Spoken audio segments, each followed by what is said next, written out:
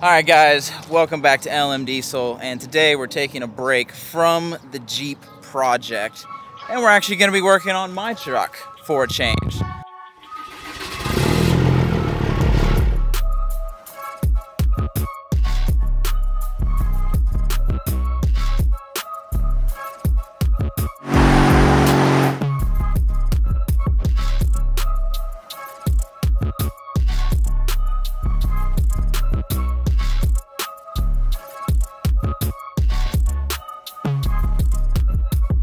So we are at Unrivaled Diesel right now. This is Chris Patterson's shop. And first off, Chris Patterson is an awesome guy to work with. He has offered to help us with this build, and it's gonna be great to just have like his expertise on it. So today, the goal is to get the trans out of the truck. So let's get to it.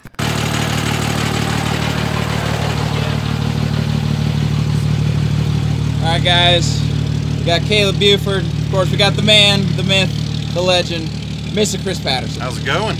Going good. You excited? Oh, bro, absolutely. Me too. It's gonna be fun.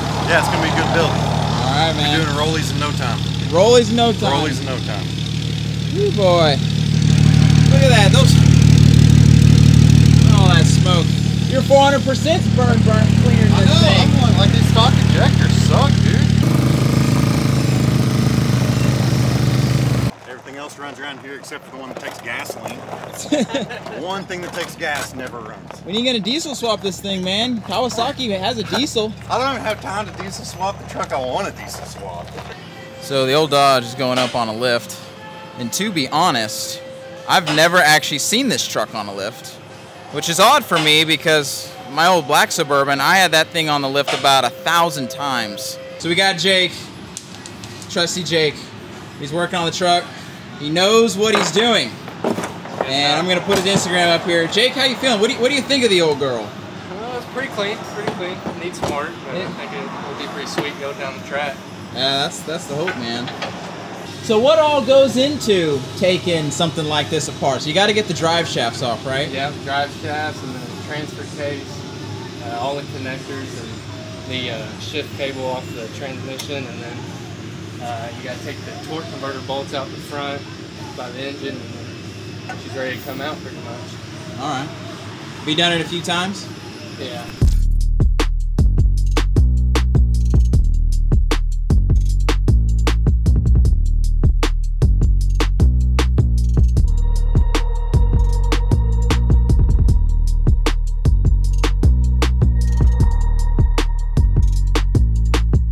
Tranny's out. It's time for Chris to do his magic.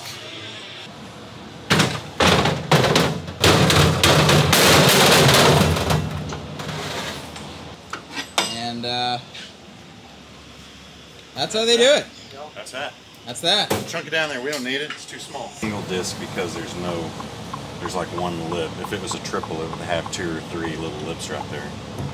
You said it's a Recon single disc? Yeah. There she goes. Boom. So this is how you change oil in your transmission. You take it out. So have you basically memorized where every bolt goes on these things by now? Yeah.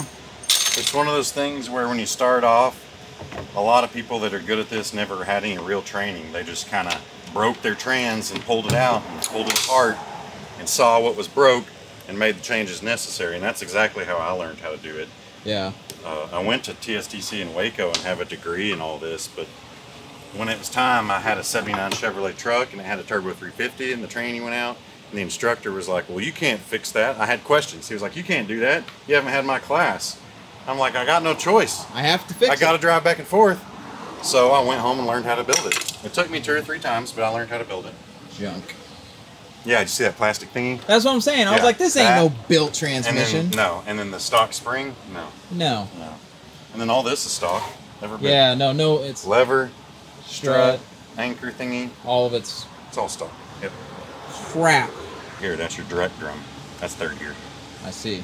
So it goes from being stationary held to the next shift, it has to be driven.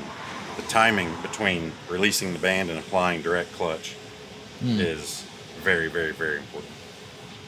or else you get a bind or a flare. Which is what this thing was having. A horrible flare. And then it all broke. For the on better. like 200 horsepower. This is your pump area. Alright. That one just so happened to stick to it. But it's supposed to go down there. Fall Nice. in between, get the lugs, get the phone call. You get everything. Perfect. You know, sometimes they'll be like really blown out. That was nice and smooth. We'll have it resurfaced. Yeah. If we use this stator support tube. Okay. If we get the Sancher shaft, we don't need this guy. It's definitely got some, you can see all the little scratches. Yeah. So we got some real nice gears we'll run in here. This all looks really good. They'll do the same thing down here. They'll like blow out if the valve body's set up wrong and it has a whole lot of converter apply pressure. It'll blow all this crap out from pushing too hard. So it all looks really good there. I like what I see so far. Good. Here's your problem. Here's your problem. That's it. What's so, that? It feels like the direct clutches are welded together, Okay. but this drum is splined to the clutches inside here. So your input drum, this is called your Ford. This clutch is on all Ford gears. All It right. has big teeth on the inside that go into the direct drum. And the clutches in there feel like they're welded because it should just slip out. I And see. it's not.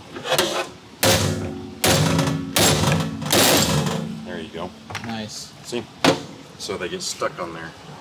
And all these little marks here are just heat. Yeah, most of the time. It's kind of like maybe that's the path where all the friction material comes out when it's a couple hundred degrees, you know. Right. I don't know exactly what that is, but generally that's what I see, you know, that's all heat. Yeah, some heat on the... You can actually see how it's sprung. Right. That means that the friction is not flat, the friction's beveled. It has a boy. cone effect to it. So, we'll start here. Slide that guy. Grab this dude. They even come with their own workbench, man. Hey, man. Isn't that handy? Take the snap ring out. This is your Ford. This is on all gears, first, second, third, and fourth. Looks pretty fair. Looks like a stock transmission. This looks better than most that come out. Belleville spring down here, spring that's bent, piston applies in the center, comes up, hits this little doodad, compresses, makes the clutch. So all that looks really good. That's good. Obviously we tear it down further later once we clean this component, you know. Sure. Right now we're just tearing down to see the meat and potatoes. And we'll probably do a new set of clutches in there, right? Like how... Oh no, we're gonna save like $3 and not put new clutches in. Oh, okay, good, good, good. No, we're Save definitely like $3. yeah, no, we're definitely doing a nice clutch pack. Yeah. We're gonna do all nice clutches, but I can't afford all of them, so we're gonna save one of the junk ones and just throw it in there. How's that sound? But we get the Sancher shaft. But yes, but we get the standard shaft. Priorities, people. Yeah. Priorities. Alright, so we'll move on to third gear. All right. Obviously you can tell we got some burning from our band. Whether it was loose or tight or just never adjusted, you know, leaked, low line pressure, slipped it with horsepower, whatever. Third gear had, or second gear had some slippage. All right. So third gear's on the inside. It's your direct drum. It's 48 drum, so it's naturally taller. The 47 drums are a little bit lower. So I think that means it's automatically a 5 clutch. Yeah, 5 frictions in there from the factory, so that's nice. That's plenty of meat for us to work with. That's good. And there's all sorts of tricks to get more in there.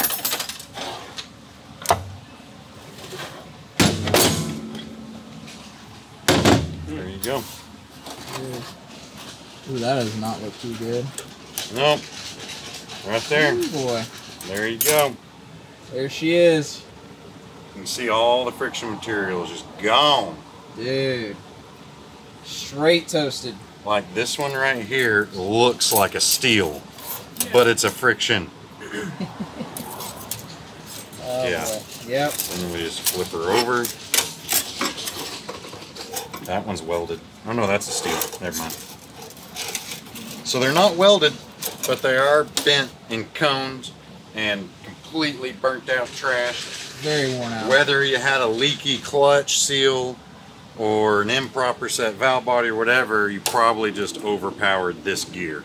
Third gear's right when they come up full boost. You got a 472 single stock injector. Yeah. That's right when it's really going to start hitting. If you're in tow haul, the converter will lock in third automatically. Right. So you make a lot of power in this gear, you flat out. To me, it looks like you overpowered it on a stock transmission. It's also why you don't have reverse. Yeah. This gear applies in reverse. So that's why you had no third and no reverse. Here's your band. Typical wear. Typical style, stock-ish band. This one might be upgraded. I don't memorize them like everybody else does. It's supposed to have more rivets in it, right, if it's upgraded? Yeah, I think this one's upgraded. I have the bands that I trust in and I run. That's a good sign that your gear cluster here slid completely out, no problems. That's good. If you have a cooler flow restriction, they generally will gall up and basically weld to the overdrive retainer. Okay. So this good that it just slid right out. That's a very good sign. Good deal. Yep. So you always kind of just feel your in-play. It looks good. I don't see any other damage. Right now, we're not going to take this apart. Okay. Because we're just going for the major destruction. The major destruction. Yep. However, you do see these great big wear chunks. Ooh, boy, yeah. So that is where it is driven by the direct drum. Okay. You hold all this crap together. Direct drum comes in here and that's how it sits. Now, however they set the trans up dictates how high up off it is. So you can see how that's where it's set and it just whoops the crap out. So we will be upgrading this. I think this is called the Sun Shell. So we're going to upgrade that, dude, because that right there is just going to make more metal in your fresh trans and more noise, and it's just going to get a lot worse. Right, it's going to get a whole lot worse. There's a big nice burr right there on the overdrive clutch retainer. So we're going to replace that with a lot nicer unit. Okay, yeah, you can kind of see it there. Generally, that's improper in play or something happened in the shim stack. Okay. And I think, yeah, that's the only damage I see right there for that. And then now we have overdrive, so now we have fourth gear in the back. Yep, got our OD housing back here. Has a set of gears similar to how that works. Two clutch packs, park haul, output speed sensor, output shaft.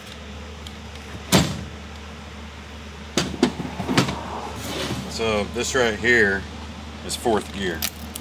Okay. This whole clutch set. So it's got a little wire retainer that kind of holds it in. They just fall out kind of like all the other ones.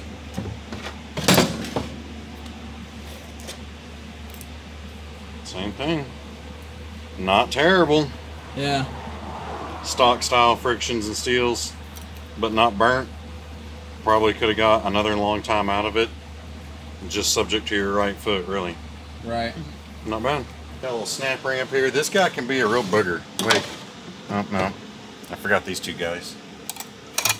It's a little springy doodad. Okay. And nobody really uses him. And then that one was the real one. Okay. So then you just open that little doodad there.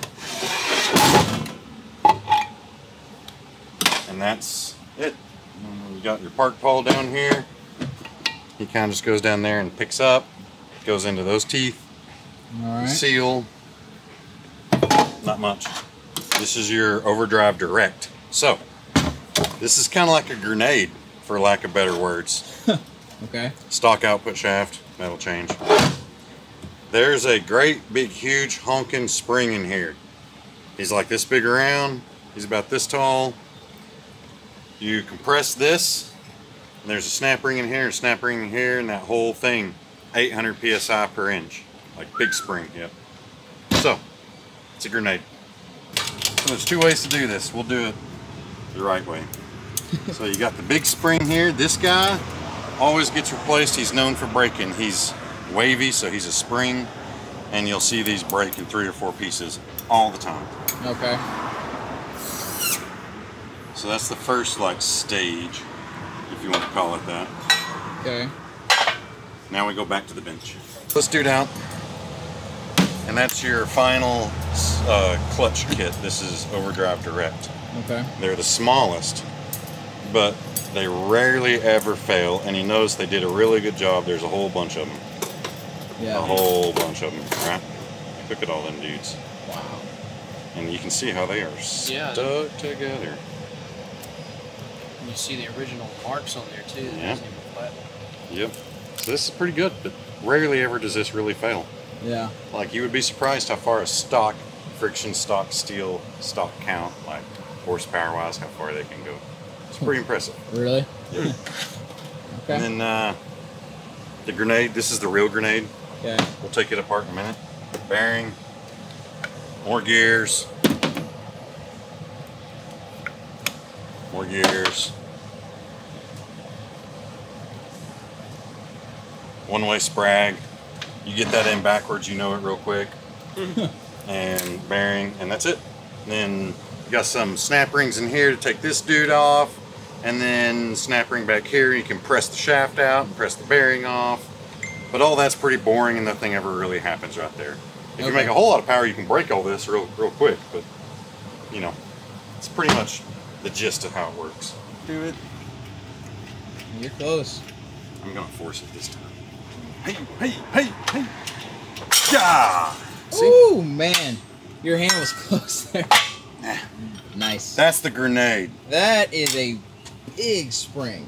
See, that's the grenade. Oh, my transmission is apart on the table. Slightly. Some assembly required. Some assembly. The cool thing is, on tear down, you can make a great big freaking mess and nobody really cares. Right. When you go back together, it's a whole nother story. We don't even use this bench to build them. It's just tear down? Yep. Go to the other bench, get it all clean, wash all everything up, you know. So tear down, it's fun, it's messy, it's nasty. You get to see cool things like all this cool stuff right here, you know. Yep. Those guys. Destroyed those clutches. guys, yeah. It's like a little trampoline. Dang. Transmission trampoline. A transmission trampoline. Yeah. Wow. I like it. That's it. So what do we have here? Got the lower reverse drum thing, lower reverse band. This comes on in manual 1 and reverse.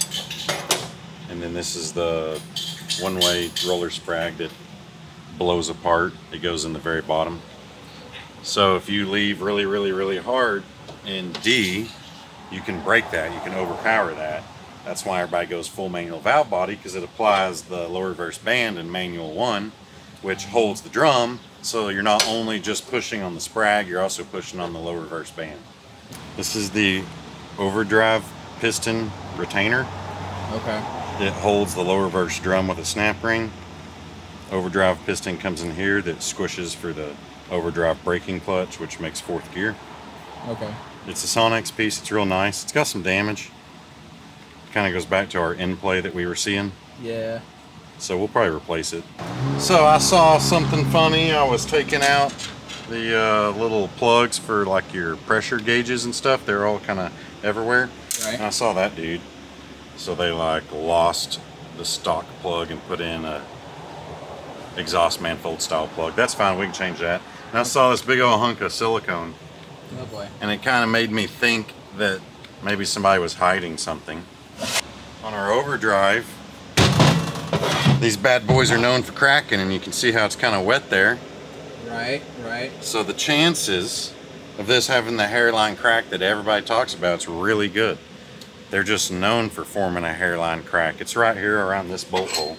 Normally it kind of comes up and across and through over here. Yeah. But for whatever reason, you don't ever really see it. So I think we're gonna put one of these on. So what we got here is we're gonna take out the 2nd gear lever. Okay. This is the 5-to-1-5-0 stock lever. It really just sucks and creates a lot of bind, and it just sucks, so it breaks. So right here we got a plug. You get it out with that little hex plug right there in the corner. See it? Well, that bad boy's known for leaking, so anytime you got a leak in the front area, you always kind of want to keep that guy in mind. Okay. But obviously we have ways that they don't leak, but it's definitely known to leak. Yeah. Just take him out. Flip her all back up. Give her a little wiggle wiggle most of the time. And she falls out. And that's your 5.0 right there. More than likely, the servo right here is completely stock. It looks stock.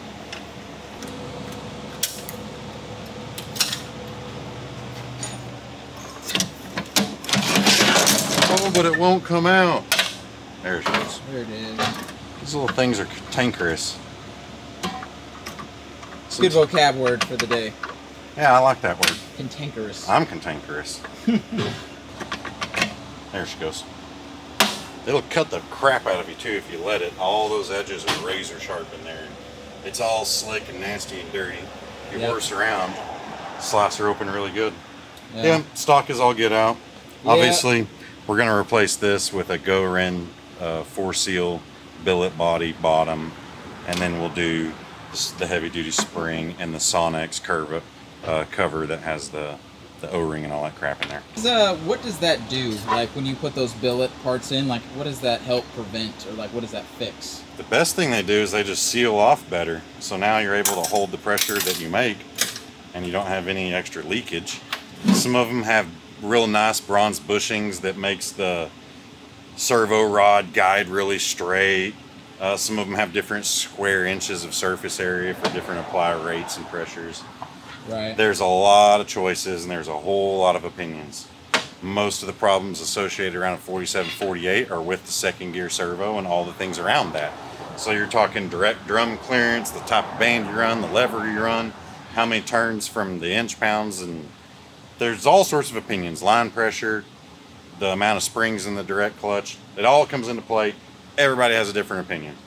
I know what works for me. So that's what we're doing. I found the happy range for my setup to be happy, so that's where I put them at. That's perfect. This will have the same line pressure the dually has. It'll have the same clutch clearance the dually has. The So dually works real nice. It does. It puts in work. That transmission's been in that truck over 1.5 years. It's just held everything that there's you've done something to say about that, you know? Yeah. And just so we're clear, guys, Chris doesn't drive his truck easy. Oh, hell no. Like,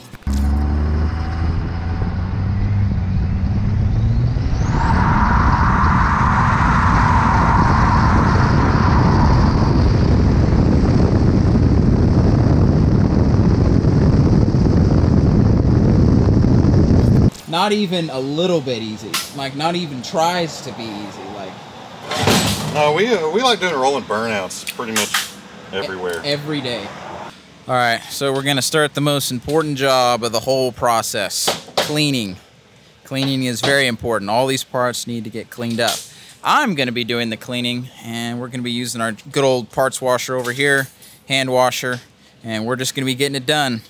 It's not the most fun or the most glamorous part of doing a build, but if you don't do it, you will pay the price significantly. All right, well, we got all the parts cleaned up. Did all this cleaning myself. This is probably, I hope I get to help more in this build, but as of right now, this is kind of what I have been able to do. But yeah, got it all cleaned up, all looking nice. This is all the stuff that we will be reusing. All the stuff that we're not using is over here. Of course, we will be replacing all this stuff with a bunch of new goodies. All right, guys, so we made it back from Chris Patterson's shop. We had an awesome time down there. Big thanks to Chris and his team for helping me out with the trans and for all the fun stuff that we got to do down there. It was just an awesome experience. Chris is a great guy, and I'm excited to continue to work with him in the future. So basically, we got the whole trans disassembled. We're gonna be going back later to get it reassembled. And next episode, guys, we're going to be working on the Jeep. We're going to get the front axle removed from it. And we're also going to be doing some engine maintenance as well, because it's been beat to death. So anyway, hope y'all enjoyed the episode, and I will catch y'all in the next one. Peace.